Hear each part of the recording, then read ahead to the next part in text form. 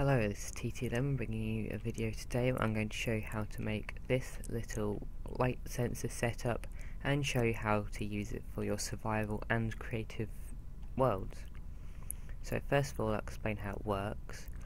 Essentially, it uses the output from this daylight sensor here onto here, so it's going to go into the B input of this comparator, which is set to subtract, and that's going to be taking away from this signal here, and this signal is lower than that at the moment, but when this signal gets low enough it will let this signal through and give you an output.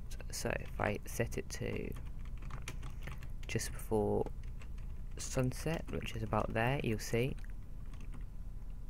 and it turns on, and that's because you see now these two are both the same, so it can output, but it is just a one block signal, as you can see there. So, and now I'm going to have a cut, and I'll show you how to use this for your creative and your survival worlds. So first of all, I'm going to show you how to compact what I've already made. So I'm going to have a comparator here on subtract mode, then put a block with an inventory behind it and half fill that inventory. So that I use hoppers because it's just got the least amount of slots in it, it's easiest to fill. 2.5 stacks, and that'll give the appropriate signal length. And then redstone here and your daylight sensor, and that is it. That's all there is for this part, which gives you the signal. If you're really a sticker for compactness, you can do that, but if you do this, you can surround it with some half slabs and make it look a bit nicer. So just get some, let's put some half slabs around here, it will look nicer. And if you want it sticking out the ground, you can do something like this. So you put a half slab there, you can let the signal come to here, and then have the light sensor there, so it can be flush on top of the ground. But I prefer it like this.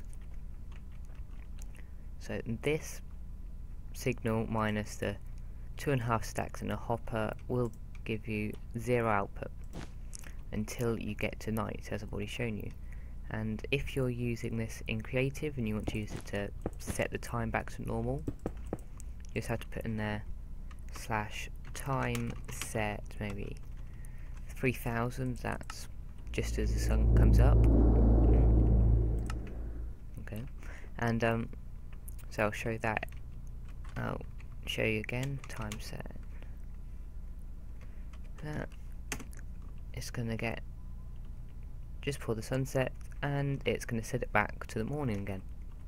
Also have it maybe clear the weather, or do anything else you want to. You can do that and say hello. Whatever you want to do, it will do that. Now, if you're using this in survival, you'll probably want it to just give a normal output once it becomes night, so you can just put the repeater there to make the signal a full signal once it becomes night, and then you put it into a monostable circuit and have it go through a series of note blocks, or just turning your street lights on when it gets dark. So if I do that, see, it's just about to get night and your street lights will come on. A pretty good design, very compact. The actual bit's only 2 or 2 or 2 if you do that. So yeah, thank you for watching, and this has been TT Lemon.